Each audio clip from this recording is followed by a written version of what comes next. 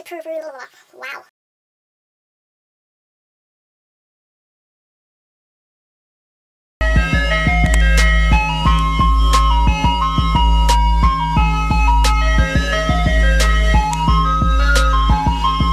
Hey guys, it's Jay and today I'm here with another book haul because Value Village 50% off sale. We obviously hit that up real quick, so without further ado, let us get started.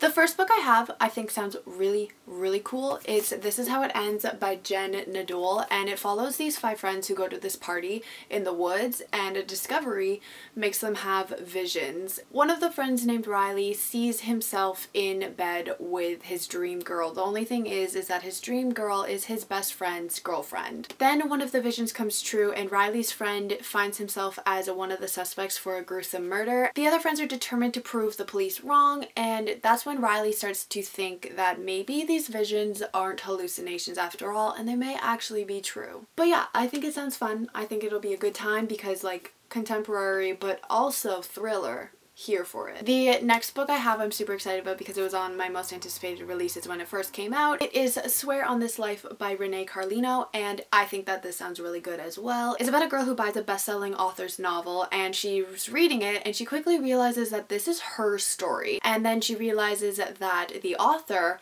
must be her best friend Jace, who she hasn't talked to in a very long time because they had a bit of a falling out, and it's her reconnecting and being like, what the heck boy, you wrote our story, not cool. I think it sounds really good. I'm really excited about it. I think it sounds like a good old time. The next book also very excited about because it was on my most anticipated releases as well, and it is Under My Skin by Lisa Unger. It follows a woman named Poppy who is grieving her husband's death. One morning he went running at the park and was murdered, so she goes off the bender and has a couple of days where she doesn't remember. She wakes up very confused in a very tight red dress that she doesn't recognize, and so she goes to the police. About a year later she's moving on from her grief and getting on with her life again, but then she starts having nightmares and she is having blackouts. She's not remembering things again, and so she decides that she's gonna figure out what happened to her husband all those nights ago and what that red dress meant. And I also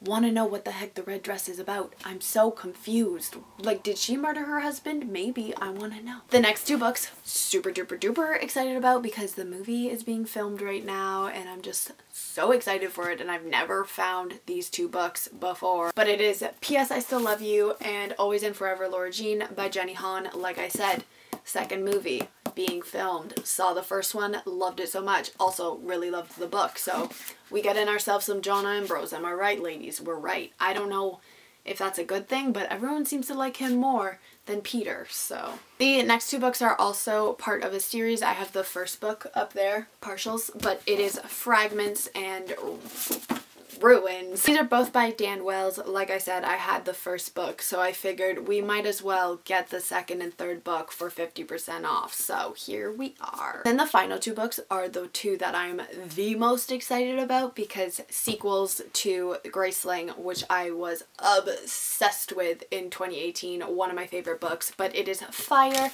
and Bitterblue, both by Kristen Kishore, and like I said, Graceling. I don't think I need to say more. Alright guys, so that was my little haul for today. Let me know down below if you guys have read any of these and what you thought of them, and I'll see you all in my next video. Goodbye!